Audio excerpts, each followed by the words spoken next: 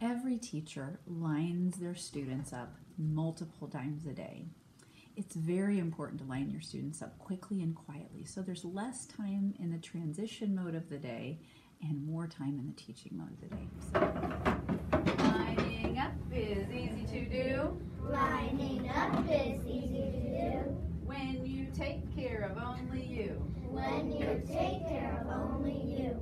Feet together. Feet together. Hands by your side. Hands by your side. When we get together. When we get together. We can make a line. We can make a line.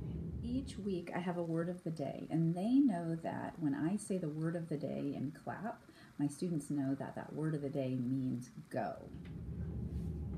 When I say the word of the day, please get ready to line up.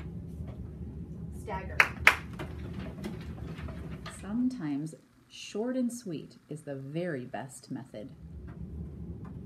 Hands to your heart. Hands to your heart. Ready, let's start. Ready, let's start. Eyes on the door. Feet on the floor.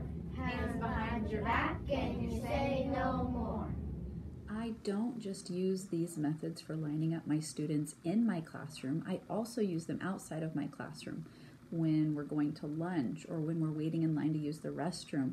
There's so many times of the day when we are in transition mode that when students start hearing me say one of the lining up procedures, then they know that it's time to get their hands to their side, lock their lips, and get ready to transition. Try one of these in your classroom this week.